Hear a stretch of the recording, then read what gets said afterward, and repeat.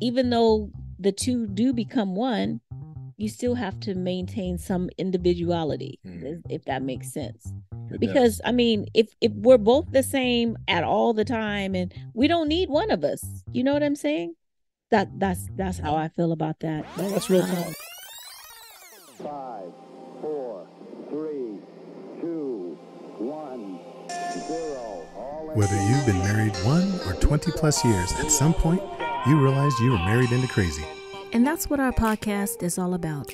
We offer love, laughter, and a dose of reality as we unpack this crazy thing called marriage. So sit back, relax, and get your ear hustle on. It's time to start the conversation. All right, let's go.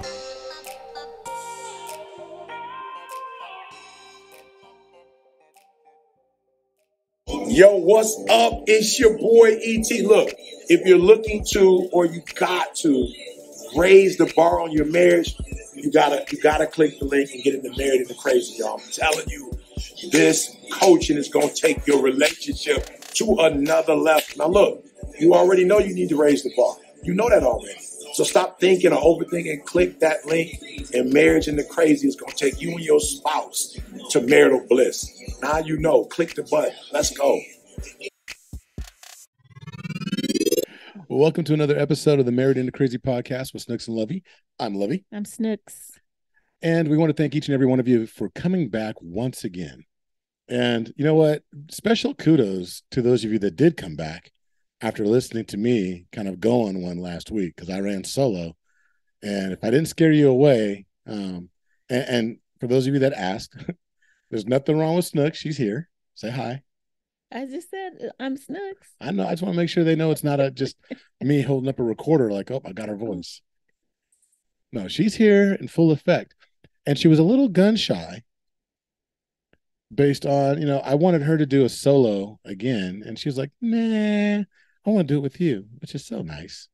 You're my better half. See, as we're preparing for Thanksgiving, as we're preparing for, Valentine's Day, which is the same thing to me because I'm giving thanks for you.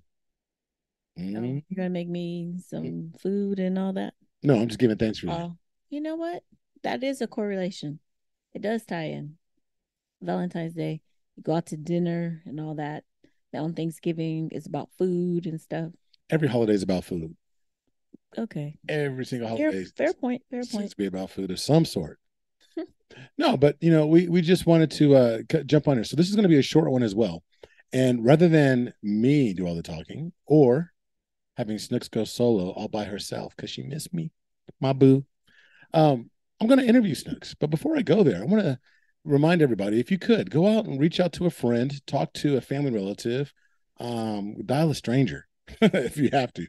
But let them know that they should go on to wherever they get their podcast, specifically Spotify or Apple Podcasts, and wherever. But go ahead and subscribe, leave a rating, and a comment. We truly appreciate that to improve discoverability. We don't ask for money. We don't do any of that. This is not a paid podcast. But our currency is sharing, because sharing is caring, right? And we would love for you to actually share. If you get anything from our conversations, whether it's the interviews, the content experts that we bring on for a variety of different subject matters, or just us when we're telling stories and sharing the things that we've gone through. If you've gotten anything out of that at any point, we're asking that you share it with someone and invite them to subscribe and leave a comment and a rating on either Spotify or Apple Podcasts. That's right. Or also, I don't say or, but also when you do go online to our website, check out our RTB, Raise the Bar. Oh, yeah. So we didn't talk about it enough, but what we've decided going forward, and we're going to talk about this more throughout the year, and especially for Valentine's Day. You heard E.T. talking at the very beginning, hit that button. He's talking about our Raise the Bar program. Raise the Bar is an 18-part video series, very short videos with the workbook that goes along with it. And you pay whatever you want for it. There are no obstacles between you and raising the bar on your relationship. There was a price tag for it and people were purchasing it, but it was on our spirit, it was on our heart, more so hers than mine, that Snooks really wanted to make this available for everyone. So that way there was nothing stopping you from taking your relationship to the next level. Mm-hmm. So go to raisethebarmarriage.com, Look at the video testimonials are there from real couples from a variety of different backgrounds that have actually taken the program, and hear what they have to say. Based on what they're saying, think about what it means to you, right? And just go ahead and pay whatever you like so that way you can actually have it.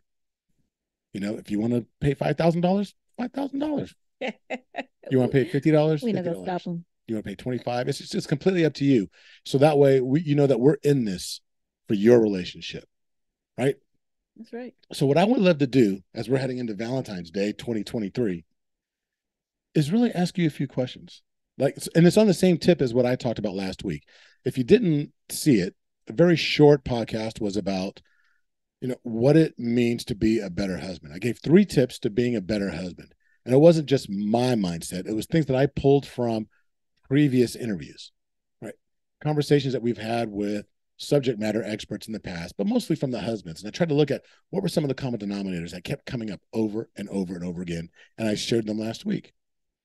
So what I'm going to ask you is to do the same thing, to pick 3 things or provide 3 tips to being a better wife. Well, first off, you're already amazing. There's nothing you could do to make you a better wife. Hey, you better have said that anyway. Snap, snap. No, I'm going to say that on air, but I'm going to give you a list afterwards.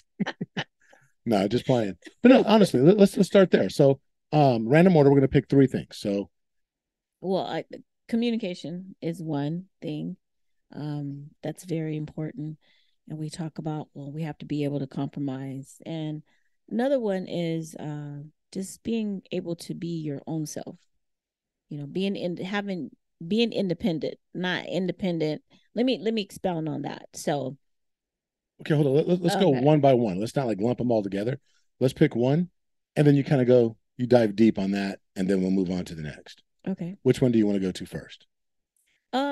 We could talk about what I mean by being independent. Independent woman. INDEPEND. Okay, so let's hear what you're talking about. So what I mean is that, you know, a lot of times I feel like some people they get into relationships and they lose themselves. You know, it's like now all of a sudden, I mean, you had your own mind prior to the relationship, prior to the marriage, and after you say I do, or once you get into this relationship, you lose who you are. Your thoughts become his thoughts, or his thoughts become your thoughts, or whatever. You don't. It's almost like you can't be your own person. You don't have your own hobbies anymore. Some people, you know, oh, you used to like to roller skate. I'll just throw that one out there, but now you don't, because now you're always with Jed or whatever, doing whatever Jed wants to do. I was like, who's Jed? Okay. I rolled off your tongue a little too quick, but okay. But when you lose that independence in the relationship, your own independence in the relationship, it's like you lose your voice in a sense, you know? So even though the two do become one, you still have to maintain some individuality, if that makes sense. Because I mean, if we're both the same at all the time, and we don't need one of us, you know what I'm saying? That's how I feel about that. No, that's real talk. That's real talk. And also, I'm sorry, there have been times in relationships where you have that one that will like overshadows the other person. It's like, oh, it's all about them. It's their show. And you're hanging back in the rafters. Or if that's okay with you, and if that's the type of person that you are, then okay, go for it, you know. But if that's not okay with you, he's out in front and he's always seen, and he's always, you know, it's always about him, then you can grow to start resenting him, or vice versa. Or it doesn't always have to be him out in the front, but it could be her out in the front. You could start to gain some type of resentment for, I don't want to say posturing, but for him being out, you know, always in the limelight or whatever. It shouldn't be a competition, but you still should have be able to have your own interests and your own individuality, you know. I like that. It's funny, as you were saying that, it reminded me of, remember we had a conversation about Ricky Williams, and his wife. And it's yeah. And to that point, I cannot remember Ricky Williams, what he changed his name to. Ricky Williams, there was a past podcast, and I should have thought of this beforehand, but because this is kind of like off the cuff, I'm interviewing her on the spot. But Ricky Williams, the episode, I'll have it in the show notes when I figure it out. But to that point, his wife, even though she is a lawyer, she's well established. Whenever they were together, it was like her identity got lost because they wanted to always talk about Ricky Williams, the football player, as opposed to her. So that's why he ended up changing his name, his last name to her name. Correct. Yep. He changed his name to her last name in order to make sure that she wasn't getting lost in the fray. And that way her independence is there. And he was so confident in his own authenticity and his personality that he was like, I don't need you to recognize me for my last name. I am who I am.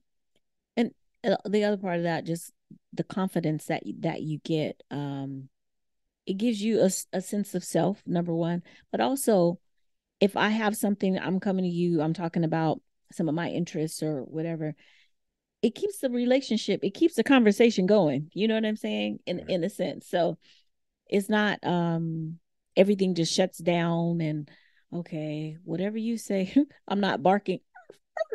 Whatever you like. Whatever, exactly. But you have to be able to be independent, still maintain who you are.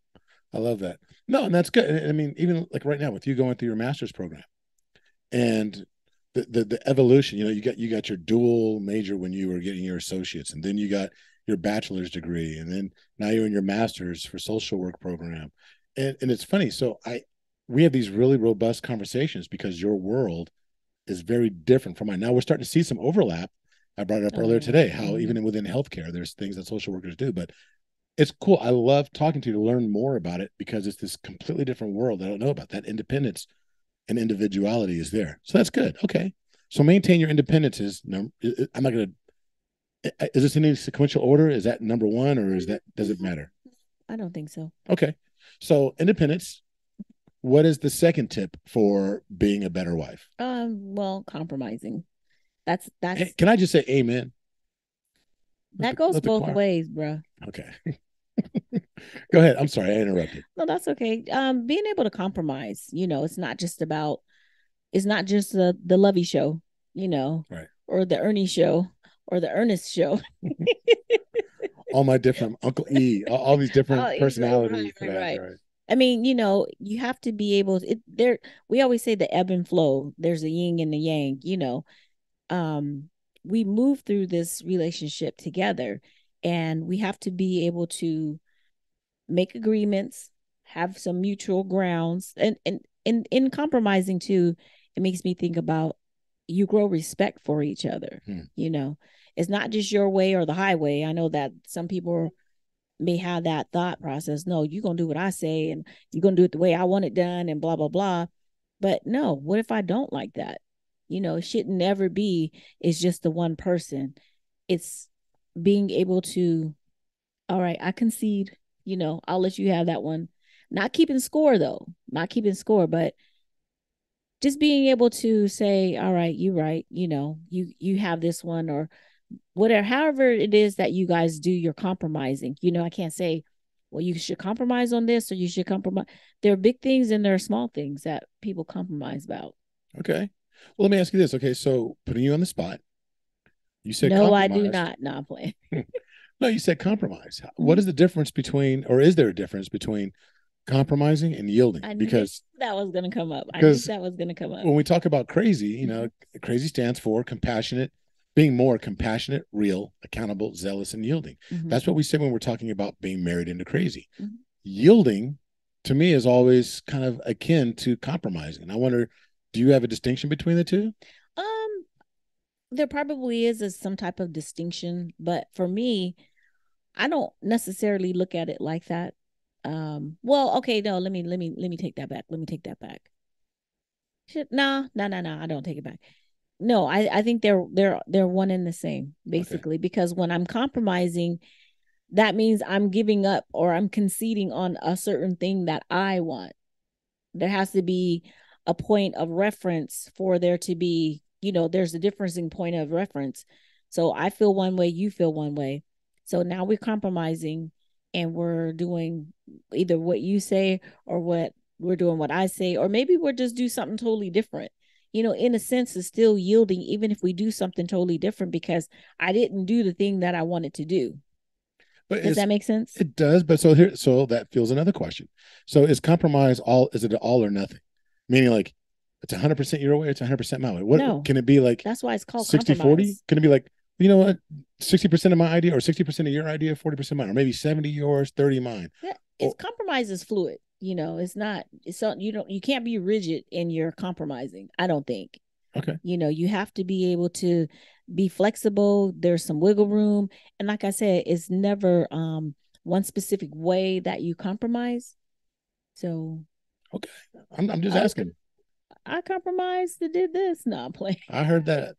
What I heard, just to kind of recap, is that when it comes to compromise, it's similar. It's synonymous with yielding. Right? I believe that. And that it should be 70-30, where you should be compromised. Like it should always be 70% Lovey, 30% Snooks when it comes to a compromise. That's what I heard. That's what you heard? That's what I heard. Well, and I'm sticking to it. We did say that we got to check your ears. True. So. Yeah, that's my story, and I'm sticking to it. Okay, that's good. Okay, so so far two things.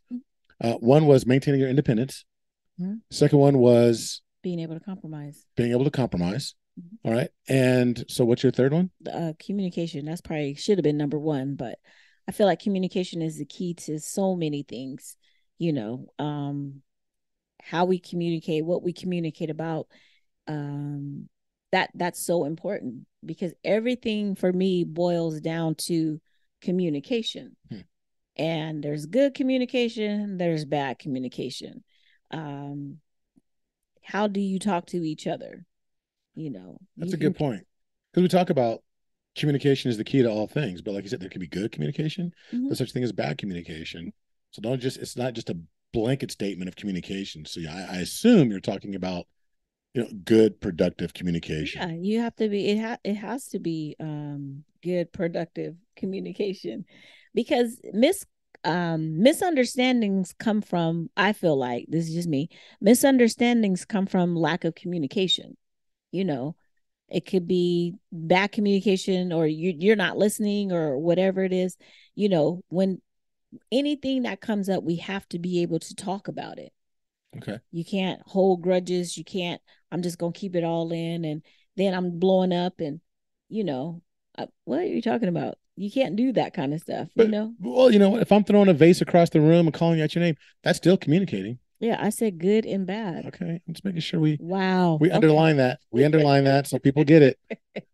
Snooks, you said I'm supposed to communicate. Oh, just throwing knives.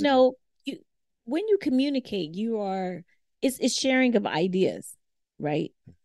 Communication is sharing of ideas. There's verbal communication. There's nonverbal communication.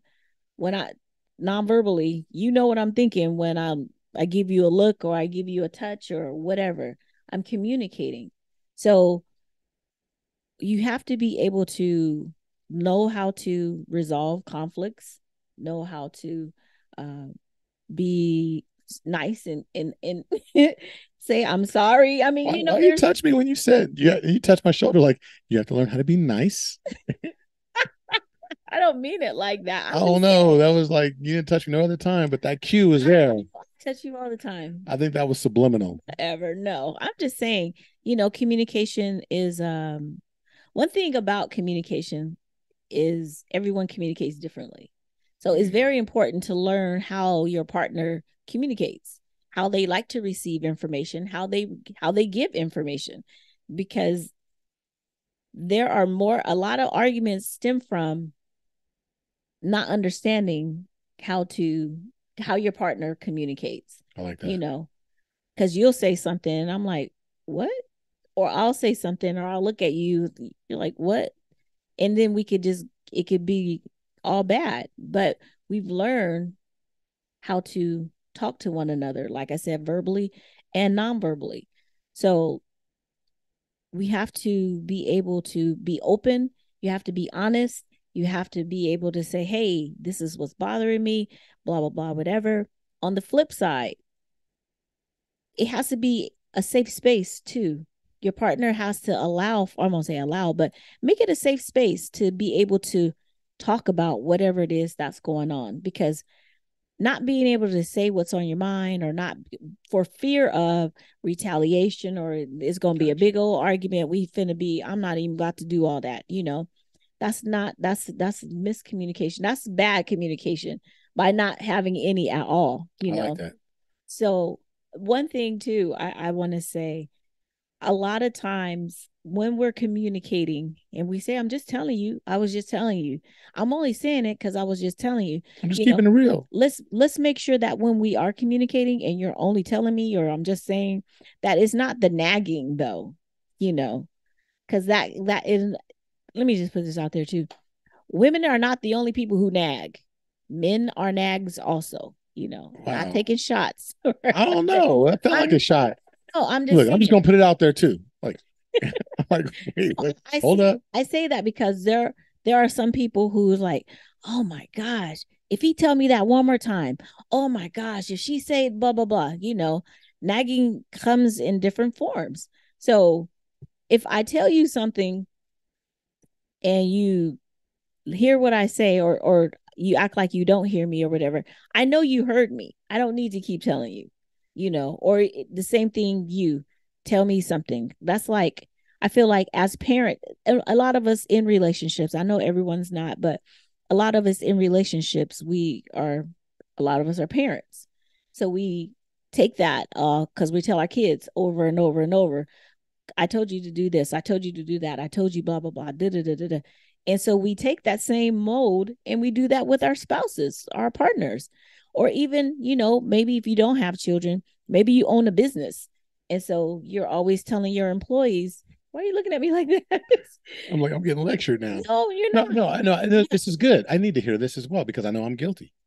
But I'm saying, if you're used to telling, people what to do, make sure that you don't come home and it and insult your partner in a sense, because the repetitive, I already said it, I told you. Now it could build up resentment because you're like, I ain't finna do that at all because I already know. I'm just gonna let it sit there. But what if something needs to get done and it just doesn't get done? Because so if something needs to get done that doesn't get done, you could do it. It's okay. Okay. Because we're not keeping score, right? Not keeping score. Okay. I didn't like how you said that. No, not keeping score. Like, okay, that if it gets done by the spouse, just don't go behind the spouse saying, I didn't like the way it was done. I'm just saying. I do that. I'm just saying. But that's why I don't clean the bathrooms. That is not why you don't clean the bathroom. No, that probably is why. I ain't even gonna get on here and be act like I don't do that. No, but this is good stuff. I'm really glad you're sharing this. This is good. This is no, honestly. Made me feel bad. No, I'm just playing with you. But no, this is really good. So there you go, ladies and gentlemen. This was the top 3 tips that came from a variety of different interviews when it came to what are the top 3 things you can do to be a better wife. Last week, I talked about, just went solo, top 3 things to be a better husband. So we hope you enjoy these. And let me just say this also. It's not, don't take it and be like, oh, y'all don't know what y'all talking about. This is from my perspective. Well, it's not just your perspective, but it's also from a variety of couples over the last 3 years. And it is, but I'm saying these 3 are not the only, because they're interchangeable. Honestly though, I'm gonna keep communication up there. That's key. That's very key, I believe. So I know that when it came to my last week, the one that was very close, a 4th one or a bonus would have been vulnerability. Very, because they tie into. They do. They really tie in. Especially when we're talking about communication. You have to be vulnerable. If you're going to have good communication, honest, open, transparent, some of that hot communication, you have to be vulnerable. And at the same time, you have to be allowed a space to exercise that vulnerability. Talking about creating a safe space where I can feel like I can communicate. So this was good. I appreciate it. So I'm taking notes because let's be honest. Nothing down. I'm just playing. The 3 things I talked about last week, what Snooks is talking about this week, it's not just about being a better husband or a better wife. It's about being a better partner. Amen. Being a better partner so you can be a better couple. And that's what it comes down to. When people are celebrating Valentine's Day, every February, it's supposed to be love 365, not just one day. Why you say it like that? Every February. Well, because everybody knows how I feel that it shouldn't just be one day. And I agree with you on that. But for those people who don't get it, they only get one day. Hey, get your day. Get your day. Get your day. That's like another language. Get your day. I'm like, what's your name? Get your day. I'm get your day casing. What does that mean? I'm gonna get my day. That's what it means. Get your day casing. Get your day casing. Get your day. So look, hey, sorry, we're getting a little squirrely right now. Like, I hope y'all had you got some value out of this particular podcast. We're looking forward to. There's still a little bit of a snag. We had some interviews lined up, but we're hitting some delays because, hey, guess what? They're human, and they're getting their day, and they're getting their day, and their day will come. No, but there's things that change, and we have to reschedule all of that. So you might get a heavier dose of us as opposed to these other individuals that we had lined up, but you will get them eventually. So it's a matter of making sure we do some rescheduling for some of these couples. Yep. So make sure, tell a friend, have them leave a review. We want you to leave a review. We want you to actually leave a comment, as well as a rating as well, so you don't get out of that. That's it. That's all. That's all. Clock said. There's a saying that Rochelle used to always say. There were some other people too. I was like, TikTok. That's all. I don't even know how it goes. Anyway, I'm just rambling at this point. I have no idea. Look, until the next time. Be blessed. Bye. Bye-bye.